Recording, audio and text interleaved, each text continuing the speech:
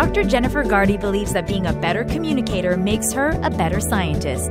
Dubbed by the Globe and Mail as the new Suzuki, she's best known as the energetic and dynamic guest host of CBC's The Nature of Things and Discovery Channel's Daily Planet.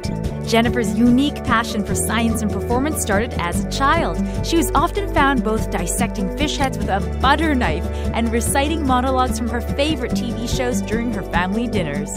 A major influence for the 16-year-old Jennifer was the 1995 movie Outbreak, starring Dustin Hoffman. The film sparked her fascination with germs and the idea of studying cooties when she grew up. Well, nowadays, she is studying cooties. As head of the BC Centre of Disease Control's Genome Research Laboratory, Jennifer has developed genomic epidemiology, a new scientific field to better understand how infectious diseases spread. When she's not examining bacteria and germs, Jennifer is acting as a live guinea pig in myth or science for the nature of things. She's participated in all kinds of myth-busting experiments like testing whether alcohol warms you up on a cold day or feeding herself to mosquitoes to see if they really do prefer women.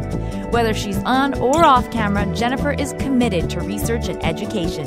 Jennifer's intellect, energy, and devotion to science have catapulted her to rock star status in science communication and media.